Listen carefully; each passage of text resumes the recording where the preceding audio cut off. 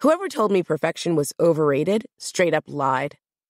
All the mistakes I may have already made run through my head as I lower my leg from arabesque and transition into a plie, and my outstretched arms curve into first position. The faint, barely there taps of my point shoes grazing across the polished wood floors get swept up in the music as I set my feet to prepare for the turning combination.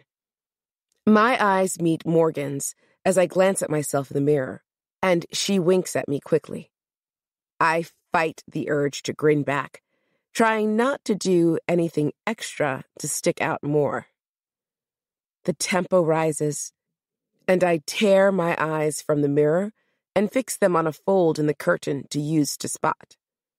My eyes slide back toward the mirror, seeking my reflection, but the music crescendos before I can pick apart the imperfections staring back at me. I push off the floor and pirouette, locating the specific fold in the black curtain with each revolution. A sense of power settles in my bones, and I revel in the feeling of control that determines my movements. The music dips, and the last notes of the song vibrate through the studio as we hold our final position. My breathing slows, and the Allah charm on my necklace rises and falls in time with my heartbeats. I fight to hold back my grin. My technique may not have been 100% perfect, but I still bodied the combo. If I dance like this at the audition tomorrow, I'll be set. That's all for today, dancers, my teacher says, turning off the music. Morgan, you're still sticking out in the ending. Her eyes dart between Morgan and me as realization slowly dawns on her. Actually, my apologies. That comment is for Sabreen.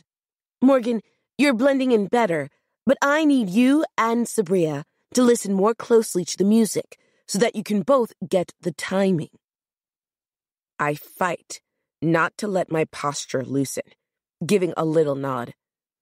I glance at Morgan, and she gives me a barely perceptible shrug. Even though it's not surprising anymore that our teacher mixes us up when giving feedback, it still stings. Whenever I think I did well enough to avoid critique, whatever comments Morgan gets dished usually end up on my plate and vice versa. Don't forget, auditions for the professional summer intensives are tomorrow.